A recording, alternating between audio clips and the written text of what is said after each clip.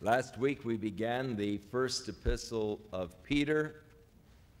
We covered the first two verses, which is the salutation of Peter to those sojourners of the dispersion who had been spread abroad through the world.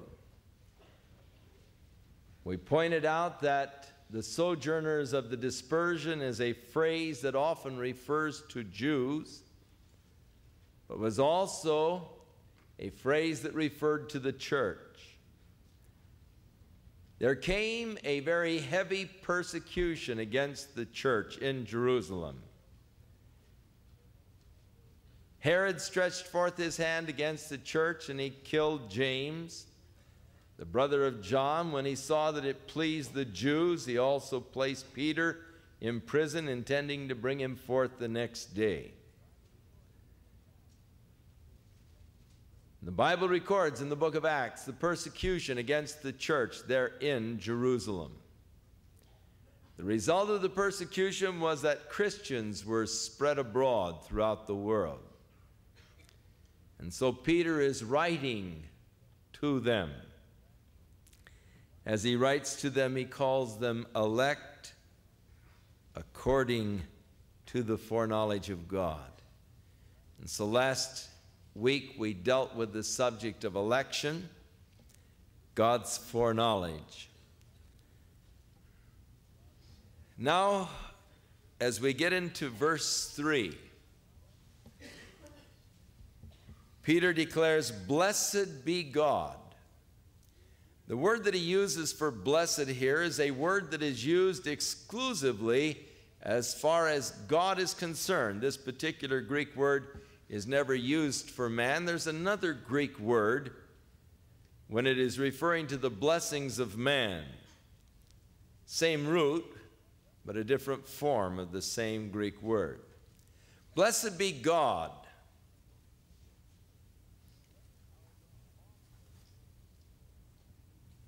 How often we fail to give glory to God.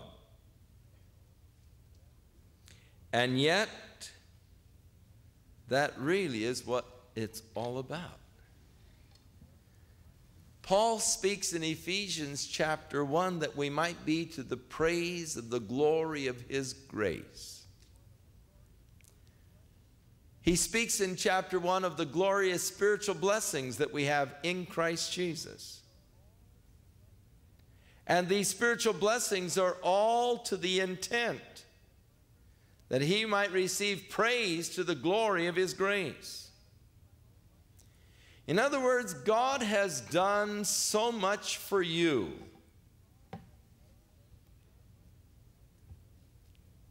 And he wants you to respond to it. And the truest praise is that natural response that arises in my heart when I become aware of the grace and the goodness of God, though I am so painfully conscious of how much I do not deserve it. Yet God is good to me. God, I don't deserve it.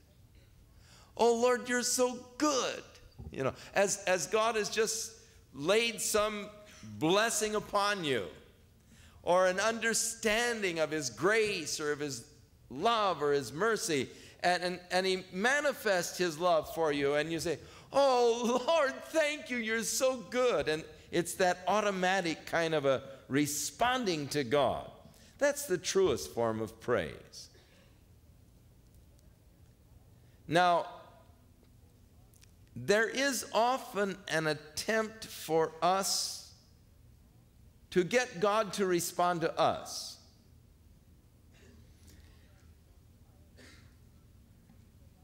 So that I have been in services where they said, "Now let's all praise the Lord. Now let's lift up our hands and praise the Lord in order that we might receive a blessing." You see, let's start praising the Lord so God will respond to our praises and bless us. Now let's give so that God will bless us. Let's work for God so that He can bless us. And the idea is something that I might do for God to create a response from God to me.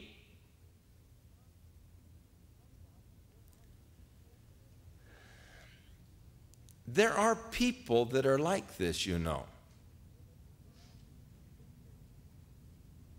When they come around and they say, you know, I've just been thinking so much about you lately. I really think that you're one of the finest people I know. And as they start buttering you up, you begin to wonder, what kind of a response are they wanting from me? You know that there is an ulterior motive in their praise of you. Now, when you are aware that the person is not being genuine or sincere, they're not just saying that, not looking for anything in return, but they're only saying it because they are looking for something in return. You know that they're buttering you up for pretty, you know, you keep waiting for the hook. You know, all right, fine, now what do you want, you know? Somehow you almost resent their flattery because it lacks sincerity, because you know that they are only saying that because they want to get something from you. You try on a coat in the store and the salesman says, oh, that looks so good. My, you look so thin in that. My, what a beautiful fit, you know. You look so much younger and all. You say, shut your mouth, man. You don't, you know, you're only trying to sell me the jacket. I know that. That kind of flattery I can live without because it isn't sincere.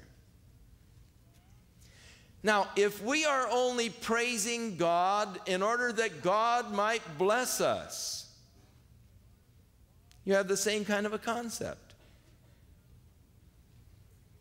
The praise isn't necessarily sincere. It isn't really, God isn't really the object then of my praise. I'm the object of my praise because I want God to respond and do something for me.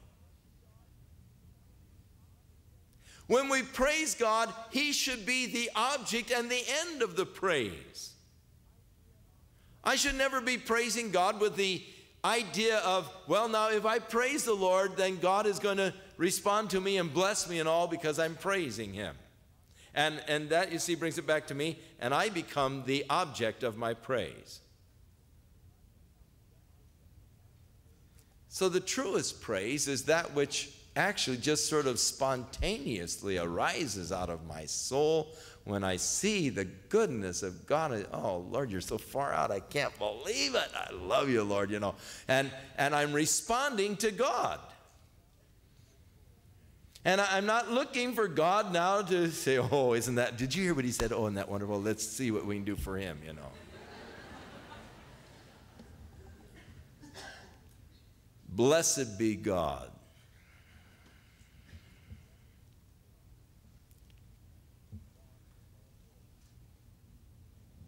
And the Father of our Lord, Jesus Christ.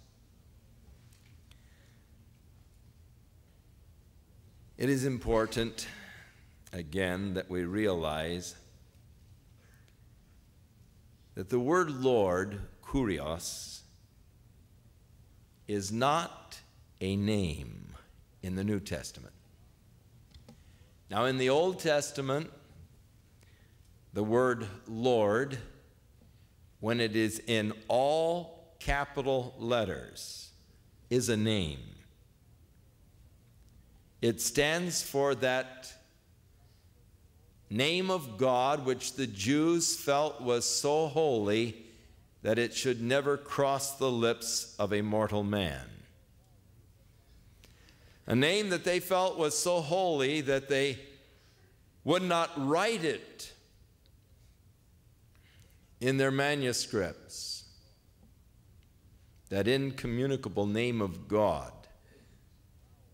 And because they did not write the vowels, only the consonants YHVH, it left it unpronounceable. How would you pronounce YHVH? Try to pronounce that.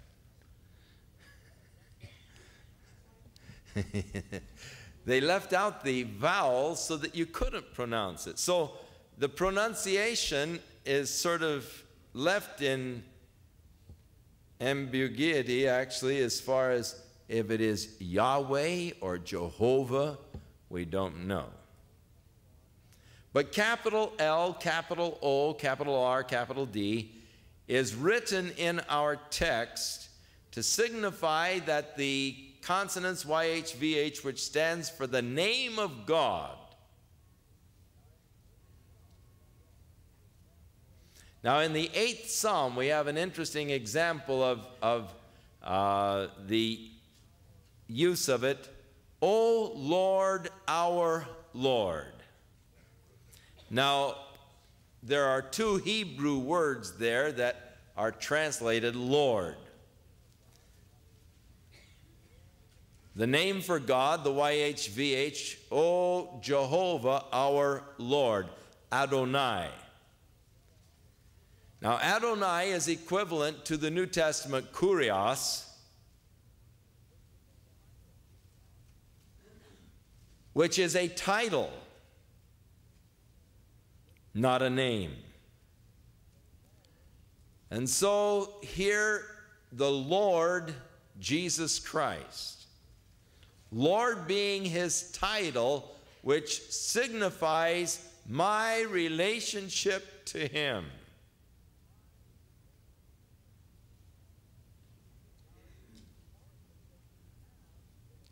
Now, it is important that you have this relationship to him. It is important that Jesus Christ is the Lord of your life, which means that you are his bondslave, his servant, which means that you have renounced rights of self-determination,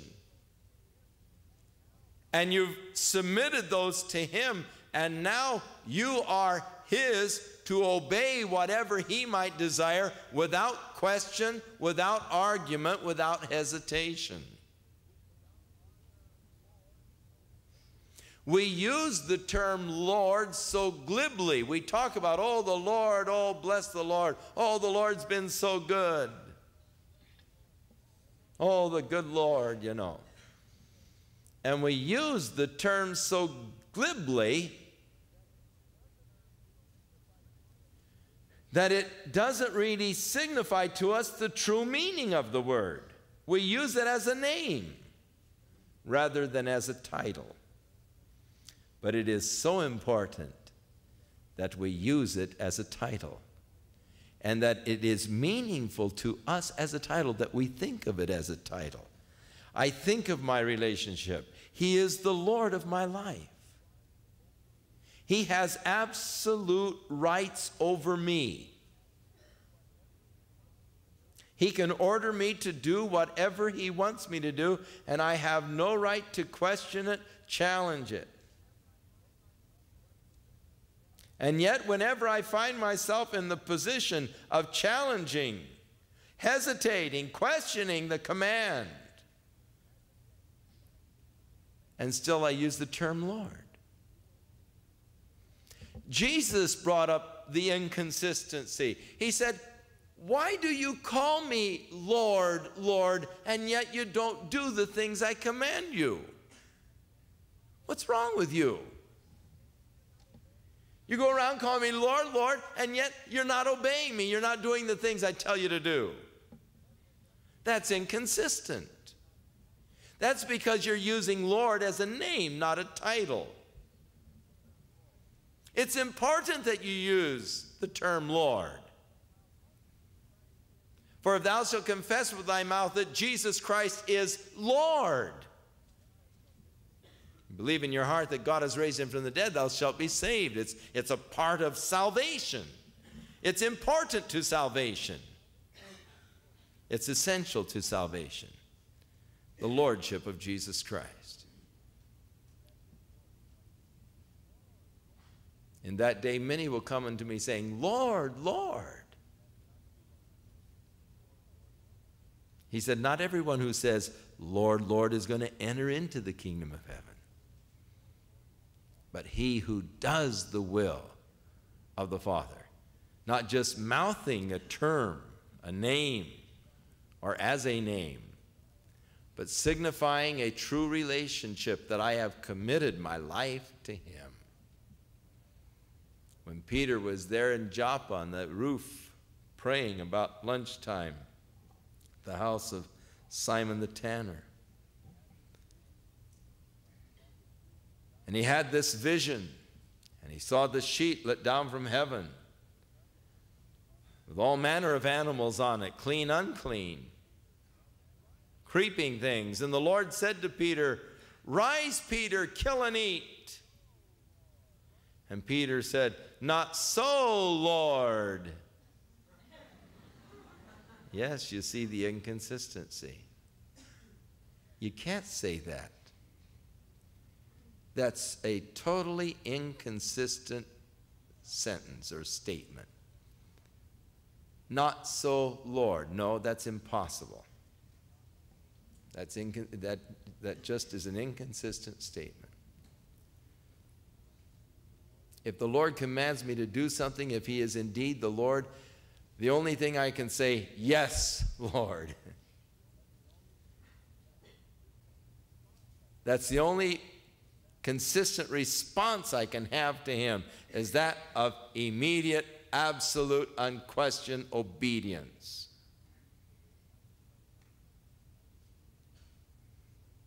That's my relationship.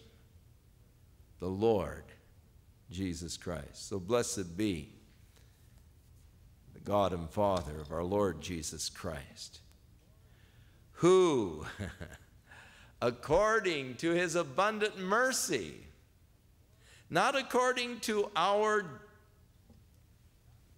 sweetness and our deserving and our merits and our promises and our vows and our dedication and our obedience, but according to his abundant mercy, he has begotten us again. You see, it has nothing to do with me yet. This is all God's business so far. I haven't had a thing to do with it yet. For he elected me. I didn't have anything to do with him electing me. He elected me according to his foreknowledge. That's his. Nothing on my part yet. Now, according to his abundant mercy, he has begotten me again. Or, if you please, and it's a difficult phrase to translate, but he has born me again. Or he's talking about the born again experience. I have been born again by God because of his abundant mercy. And Peter here is talking about the born again experience.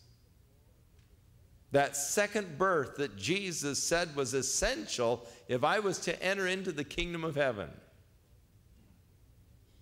To Nicodemus, the ruler of the Jews, he said, ye must be born again. Now, John tells us that we were born not of corruptible seed, that is our new birth, nor by the will of man, nor by the will of the flesh, but by God. My new birth is God's work. It wasn't the will, really, of man. Now, so often we are emphasizing the will of man. And it is scriptural that we must exercise our capacity of choice. There is human responsibility, and you cannot deny that truth. But we're not dealing with that side of the truth at the present moment. We're dealing with God's side of the truth. Later on, we'll deal with man's side of the truth, but presently we're dealing with God's side. You say, but how do you reconcile it? You don't. You leave that to God, because you'll never be able to reconcile God's election and your free moral agency, God's sovereignty and your human responsibility. You'll never be able to reconcile those. So we're looking at God's side right now. I have been born again, not by the will of man, nor by the will of the flesh, but by the will of God. So Peter, blessed be the God and Father of our Lord Jesus Christ, who has begotten us again, or brought us into this born-again experience by his abundant mercy. You see, it's all on God's part. It's his abundant mercy. It's his work in me. Now,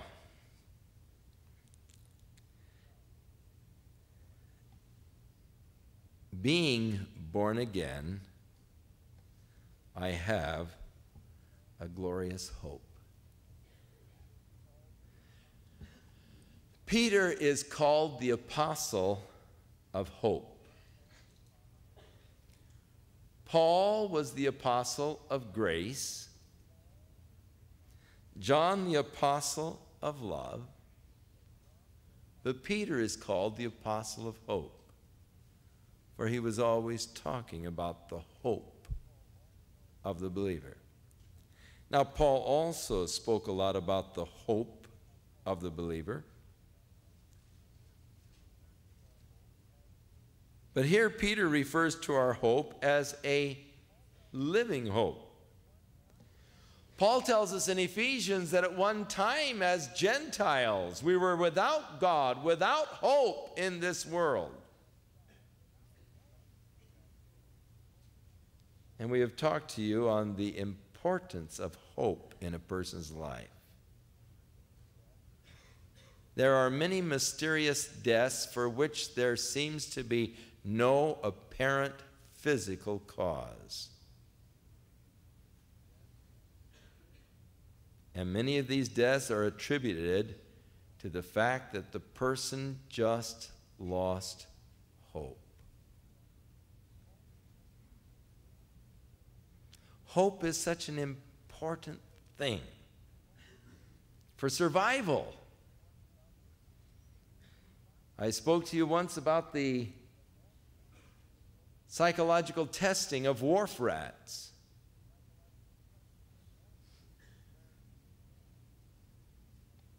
Where they put them in water, spraying water constantly in it so that they couldn't roll over and float, for they tried to, the water would go up their nostrils. Seeing how long they could survive in water before they drowned. And they found that these rats would drown in an average of 17 minutes. But then in the special experimental group of rats, they put them in the same condition, and at about 16 minutes, as the rats were just about to drown, they would pick them out of the water, wipe them off with a towel, and nursed them back to health.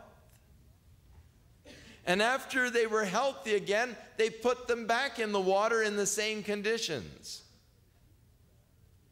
And they found now that these rats, who had once been rescued, could survive for 35 hours.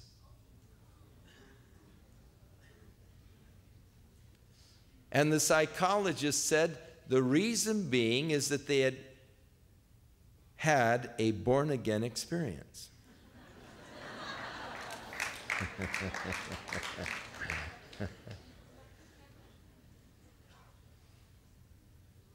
You see, they were going down, they were about to drown, and having been rescued, what it did was place a hope in them. So when put back in the same conditions, they were now hoping again for the rescue, and that hope kept them going from 17-minute average to a 35-hour average. The power of hope. It is that hope that we have through the born-again experience that keeps us going in this topsy-turvy world, that keeps us going in the midst of trial, that keeps us going in the midst of suffering, in the midst of hardships. We go and we continue to go because we have that glorious hope within our hearts. God has lifted us out before. He's brought us out of every situation up till now. I know He's going to bring me out of this. And I keep treading water, waiting for God to reach down and lift me out and to rescue me. And so the Christian has something that the world doesn't have, and that is a hope. As the world looks at the crisis tonight,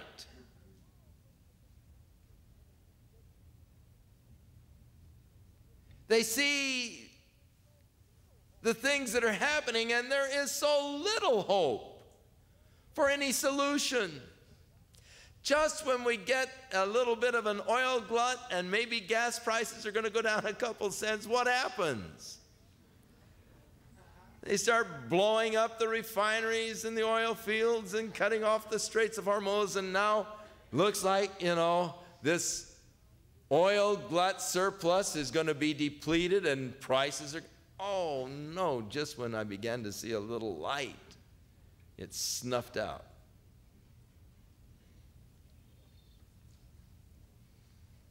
But as a Christian, I look at the whole thing entirely differently. I say, wow, not going to have to worry about oil gluts or shortages much longer. All right, getting close. The hope, the sustaining hope. Now, Peter calls it a living hope.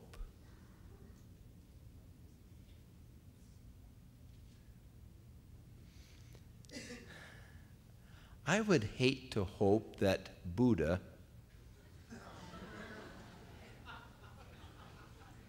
could raise me from the dead.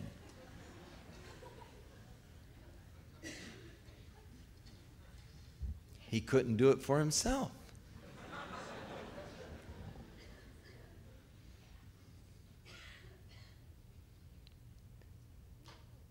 You see, who else? Muhammad, who else can give you a living hope? Some may give you the hope that you might come back the next time as a cow and live more contentedly.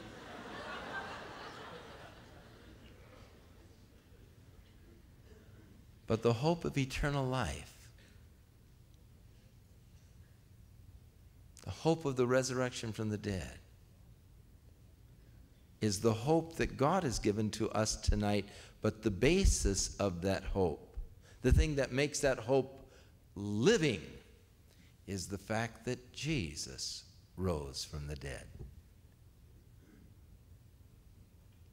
So we've been born again, first of all, to a life of hope, a living hope. And the basis of that living hope is the resurrection of Jesus Christ from the dead. Now, Paul said, if Christ be not risen, then we are still in our sins. And those who have died in Jesus are perished. And we, really, if our hope is only in Christ, in this world only, we're of all men to be pitied the most. But our hope is a living hope of that eternal life that has been promised to us by Jesus Christ. And I've been born again into this living hope. The new spiritual life, the new spiritual man that I am, has this glorious hope and the assurance of the hope because Jesus rose from the dead. So the world is divided into two categories of people, those who have hope and those who have no hope.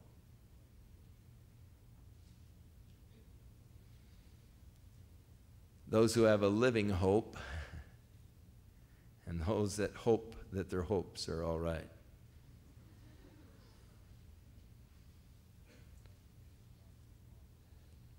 Blessed be the God and the Father of our Lord Jesus Christ, who hath begotten us again according to his abundant mercies unto a living hope by the resurrection of Jesus Christ from the dead. But I've been born again, and because I've been born again, I'm in a new family. And as a member of this new family, I'm actually now an heir. During my many years of poverty,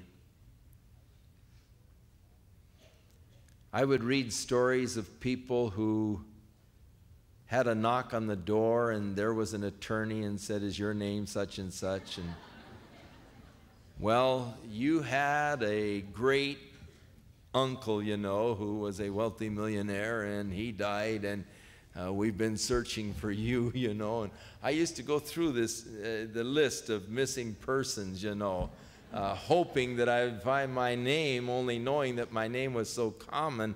If I did find it, it probably wouldn't mean anything anyhow. But thinking how glorious it would be to suddenly find yourself an heir to a fortune.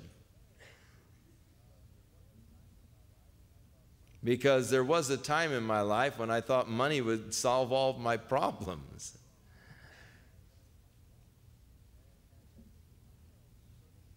And as a child, you sort of fantasize how nice it would be to be an heir. You know, you see the pictures of the little kids riding ponies on the estates and this kind of stuff. And you think, oh my, you know, as the butler is out there, you know, telling him time to come in for dinner, you know, and all this kind of stuff. And you think, wow, you know, how nice.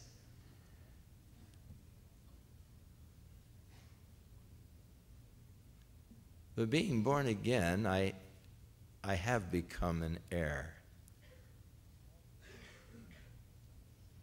Paul said, "Beloved, now are we the sons of God. And if sons, then heirs.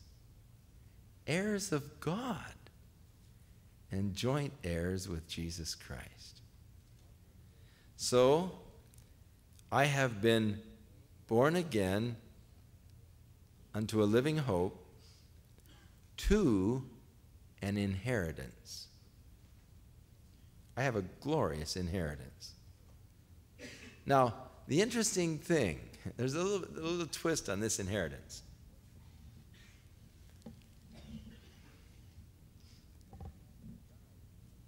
Usually someone has to die before you receive your inheritance. And of course, Jesus did die, and it is through his death that is the basis of our inheritance. I've been born again through him. But yet, I don't enter into my inheritance, really, the fullness of it. Now, I do have now a portion of it, but the fullness of it I won't receive until I die. You see, right now I am still a sojourner, as he wrote to those sojourners of the dispersion. I'm still a pilgrim in this area. My treasures really aren't on this earth. And I'm glad for that.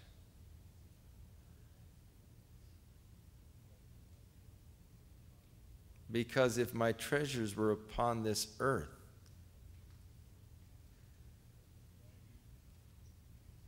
then they would always be in danger of either my own folly and stupidity and losing them all, or being stolen. But I have an inheritance, a glorious inheritance. I am an heir of God. Now, the scripture teaches a double inheritance.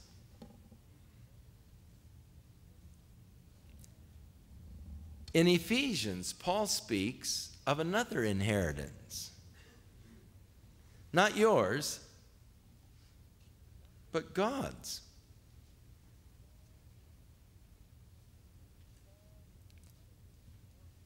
Paul was praying for the Ephesians. Number one, that they might know what is the hope of their calling. Oh, if you only knew what a glorious hope you have now that you've been called of God. You've been elected by God. Oh, what a hope is yours. If you only knew. God, open their eyes, give them spiritual understanding and enlightenment, that they may know what is the hope of their calling and what is the exceeding richness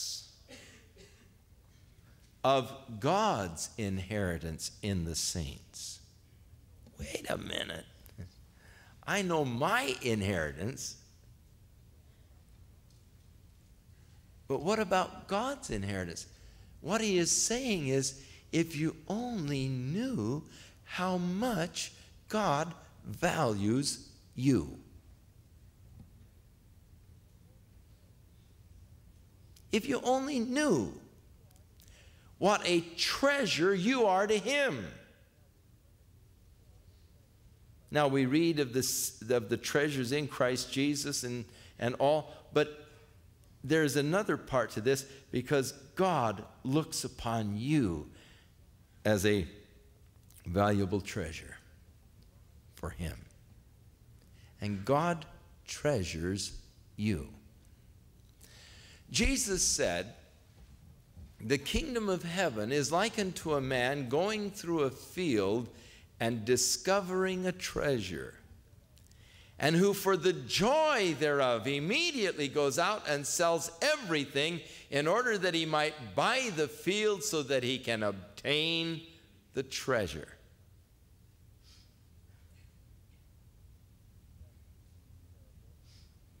That parable has been misinterpreted many times. I used to have a fabulous sermon on that parable that, as I read it more carefully after years, I had to discard. I had a professor in seminary who told us, do not try to preach on the parables until you've been pastoring for 20 years.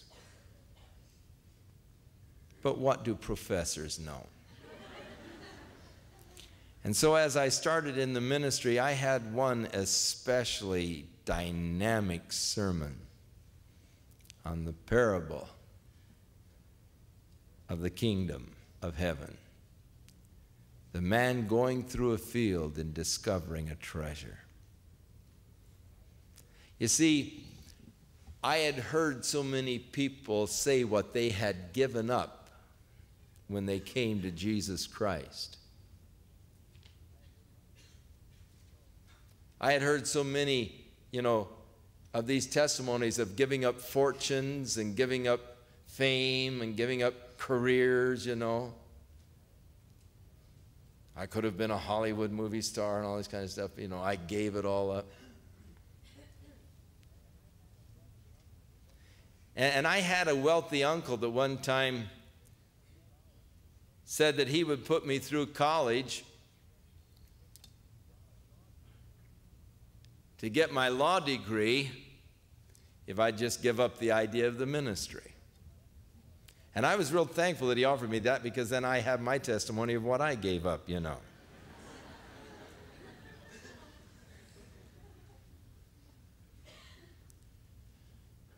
But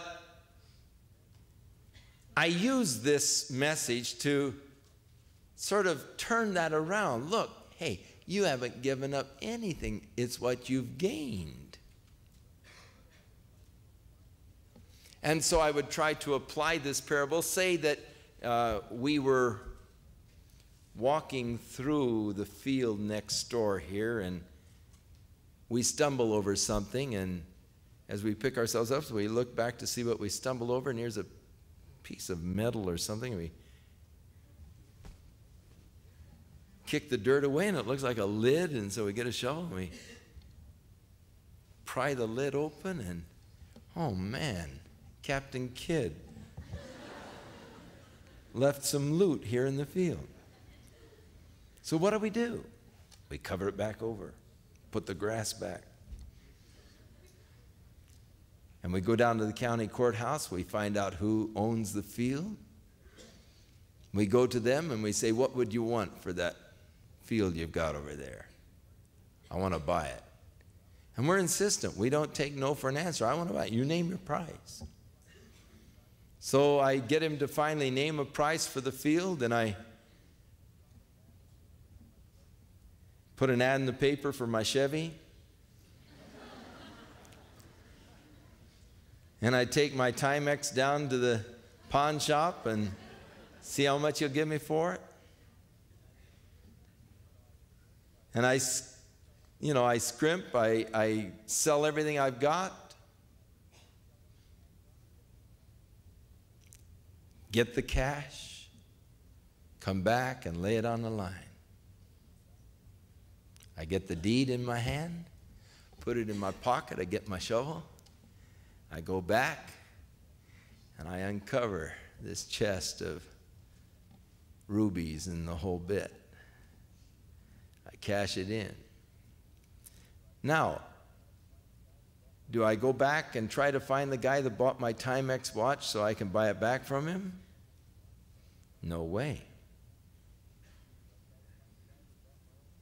Do I try to find the guy that bought my old Chevy car that was needing a ring job? No way.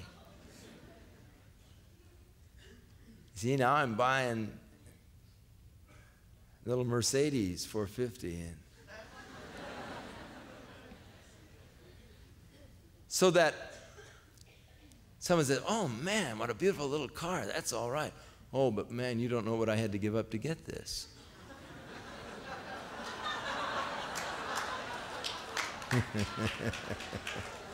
And you see, it made a neat sermon.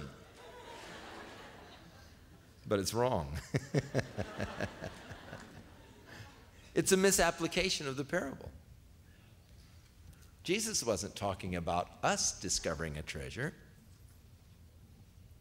For the field, he said, is the world. I didn't have to sell everything to buy the world. He's the one that gave everything to purchase the world. He's the one that wanted the treasure. And the treasure was us. Those whom he foreknew. Those whom he chose to be his children. To take them out of the world, to give them a hope, to make them heirs. And he treasured you so highly, he gave everything to purchase the world, not because he needed a world, but because he wanted the treasure in it. So the inheritance is both ways. God looks upon you, and Peter's going to tell us how that God looks upon you and he calls you his peculiar treasure. I can buy that. It's peculiar to me that God would treasure me, that God would put so much value in me. That to me is peculiar. I can't understand why God loves me so much, why God values me so highly. I can't understand that.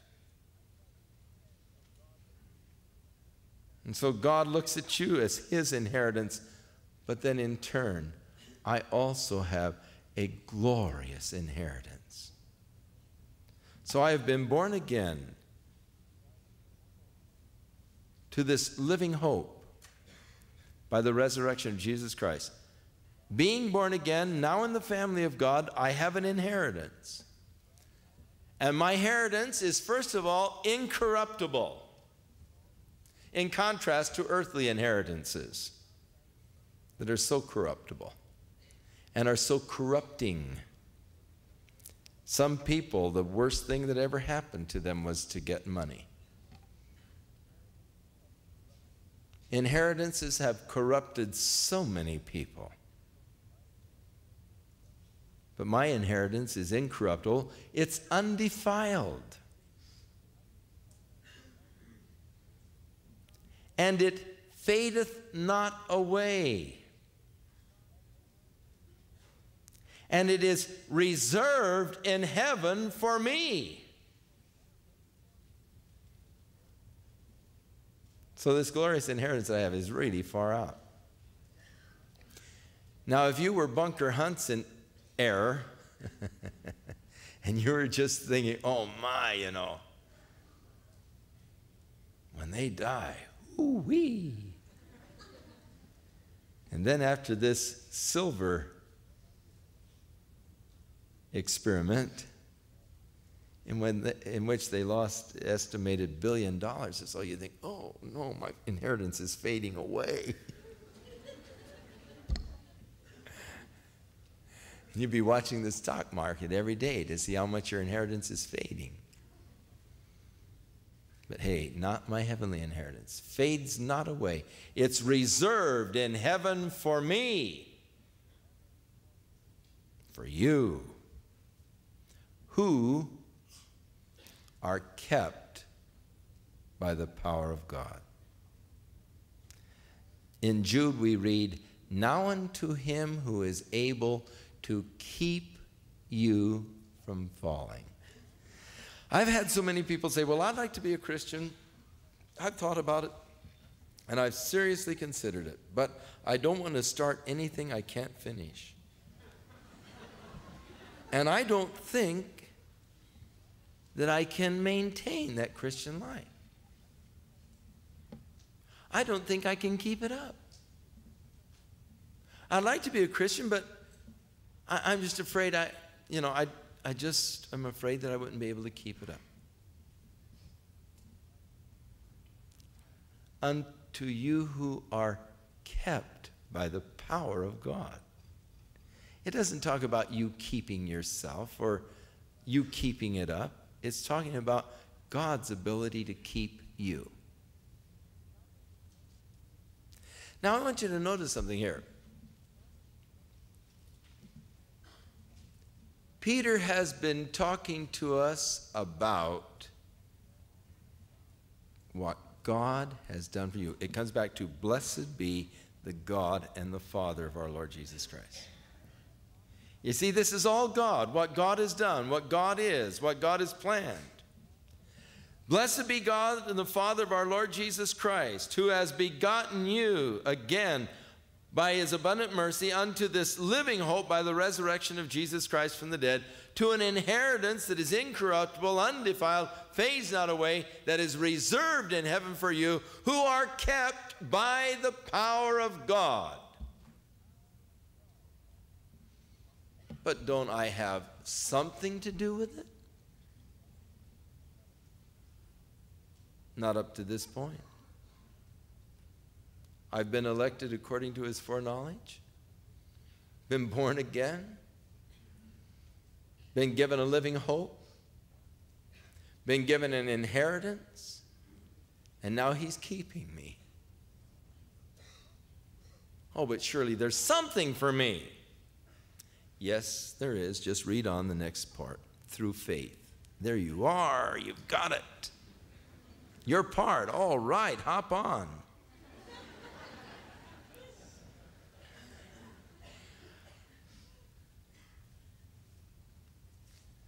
You mean, can't I do something? Yes, you bet you can. You can believe in God's love and in God's goodness and in God's mercy and in his grace for you. But that's all. That's all that God requires. That you just simply believe him to do what he said he is going to do. All of this is mine through faith. That's all that God requires. Through faith.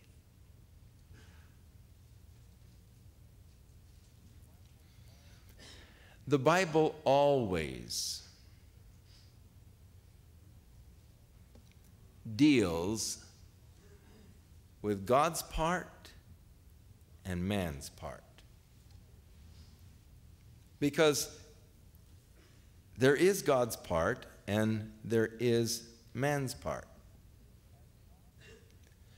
As God deals with the two aspects, he always emphasizes and puts his part first and our part second.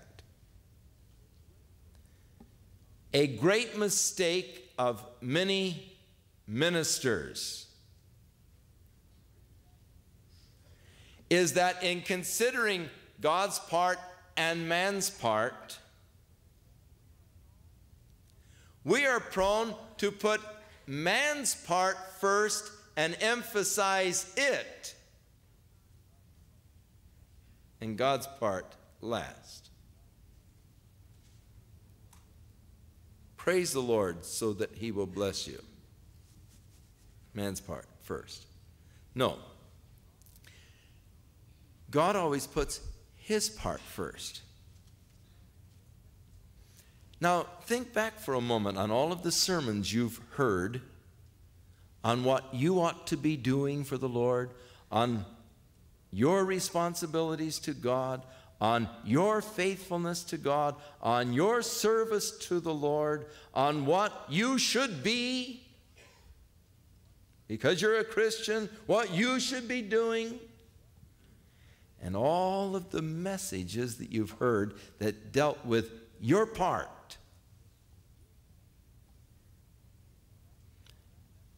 As I was growing up, that's all I ever heard.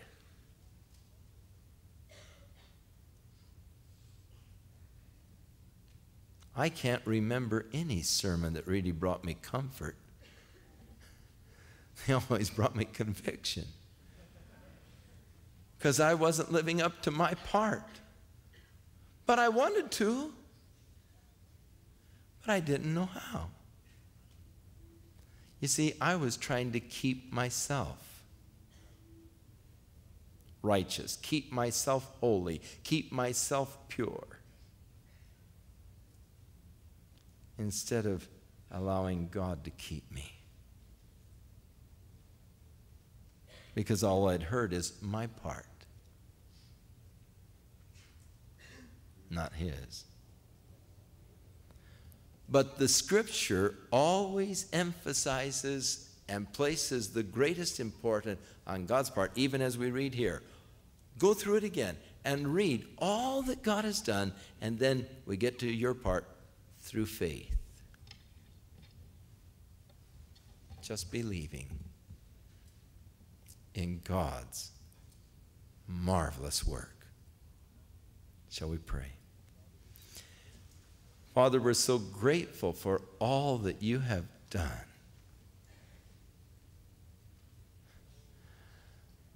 Oh, how thankful we are, Father. With Peter, we join in our exclamations of blessed be the God and the Father of our Lord Jesus Christ. Oh, thank you, Lord, that you have worked in us a new life through the new birth. By the will of God, we've been born again. Thank you for the living hope. Thank you for the glorious inheritance. Thank you for your keeping power tonight.